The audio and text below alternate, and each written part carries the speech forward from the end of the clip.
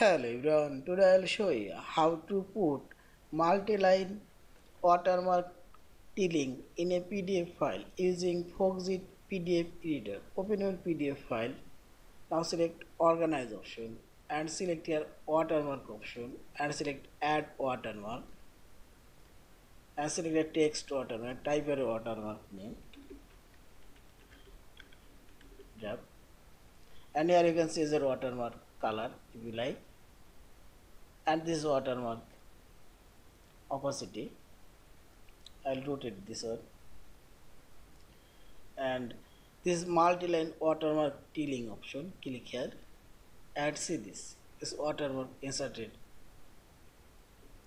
Now you can change row between watermark gap and see this, and also column spacing you can change, and also you can increase this font size and see this,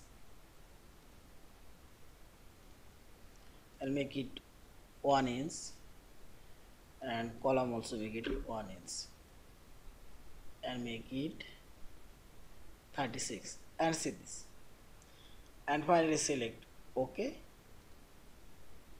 and check this. The multi-line tiling watermarks now appear whole pages.